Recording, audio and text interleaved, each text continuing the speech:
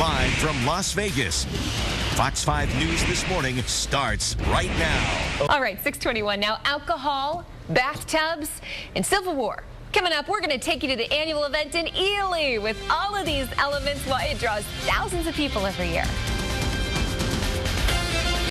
All right, so what do alcohol, the Civil War, and bathtubs have in common? Well, in the city of Ely, Nevada, it means the Cocktails and Cannons event, which features the Great Bathtub Races. Ooh, annual event draws thousands of people. We couldn't resist sending our very own Fox 5's Peter Dawson to check it out.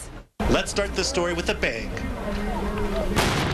Gentlemen, start your paddle. Splish splash, I was taking a bath. Long about a Saturday night. Yeah, rubbed up, just relaxing in the tub, thinking everything was alright. This is one of those fantastic events where the whole town can come out, enjoy the lake, and watch a bunch of idiots see what they can do with junk in their backyard.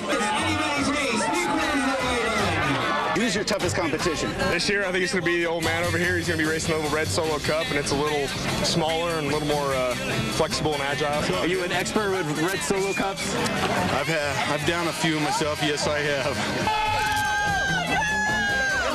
Bring it in, baby! What are you doing to motivate your crew, Mrs. Mayor? Motivate? I gave them enough to drink that they're motivated. Saw the whole game. What happened there? Gravity? Ely is an event community. ABA, American Bus Association's Top 100 is the top 100 events in North America. Do you know what we need? More cannon.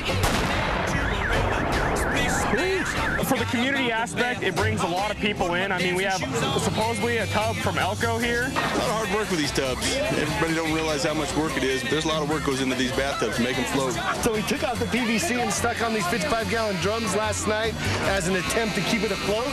Then the paddles are going to make us kick everybody's butt here today. Close second, the untamed mess upside down, floating behind.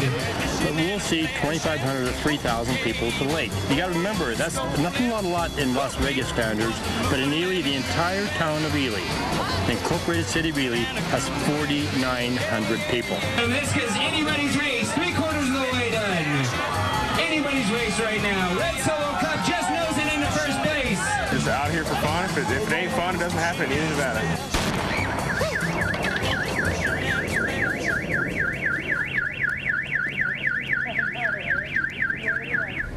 Love that cannon. That was Fox 5's Peter Dawson reporting. The Cocktails and Cannon event was created in 2009. I gotta say, my husband and I were up there this week and we saw Peter at the bathtub races. It was so much fun. So explain to me the cannons. Just to have them? Or? I guess so. I think it kind of kicks off the whole event. Like, everybody go. But it was awesome. The outfits and how creative people were with putting their boat together. That the mayor was taking part. Heck, and yeah. she said she motivated her crew with booze. Totally. That's the first thing Peter says was one of my best interviews of the day was the mayor. All right, 6:27 right now. Mixed results.